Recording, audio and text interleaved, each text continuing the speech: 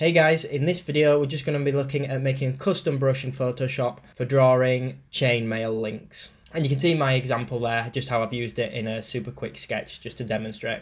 So on a new layer we're just going to select the elliptical marquee tool, which is just in the top left corner. You can see it shows as a square for me, so I actually have to right click on it and then click the circle. And I'm going to drag this selection out, and I'm also going to hold down shift at the same time, and all that does is just ensures that we've got a perfect circle. I'm going to right click and then I'm going to select stroke. Doesn't really matter whether you select inside, center or outside. I'm just going to leave it set to center, and I'm going to change the width. The width is going to depend on how big a canvas you're using, but I'm going to try 10 here. Okay, so you can see that has put a brush stroke of a width of 10 around the circle. So press Ctrl and D to deselect, and then we're going to go back to the selection marquee tool. I'm going to use a square this time, and I'm basically just highlighting the area I want, and we're going to click edit in the top left corner and then define brush preset.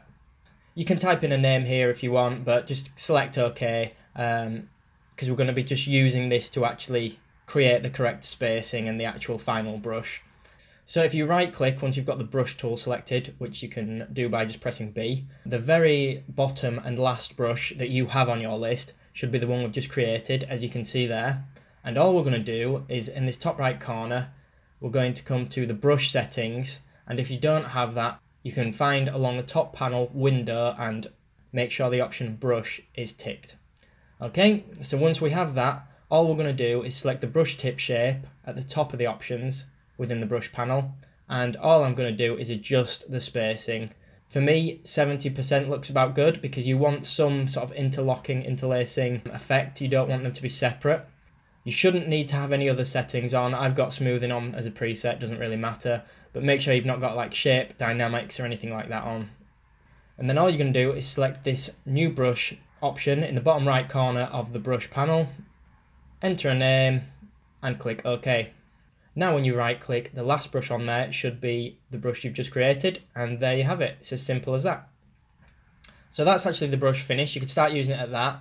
All I'm going to do is on the layer that I've created this chainmail, I'm just going to click the lock transparent pixels option just above the layers option, and I'm going to fill that in grey, and I'm just going to have a quick go at sort of basically painting it. When you lock the transparent pixels, it means you can't paint outside the lines basically.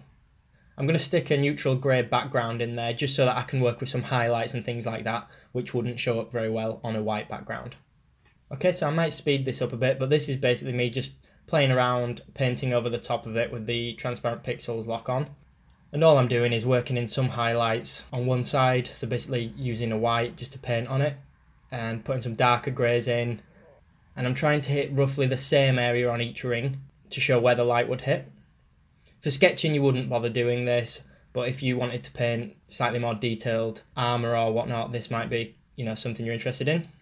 Then I'm just zooming in a little bit more here and using a darker grey, not too far off black actually, and I'm just working in some shadows from each ring just to show that they are overlapping and make them look a little bit more 3D.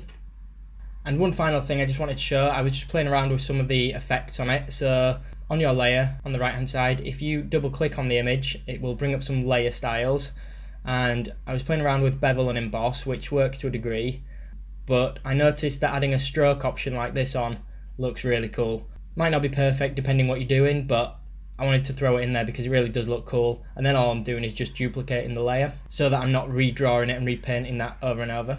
So that's it for this video guys. Hope you enjoyed the video. Thanks so much for watching. Please do subscribe and let me know in the comments below what other videos you guys want to see. Thanks again.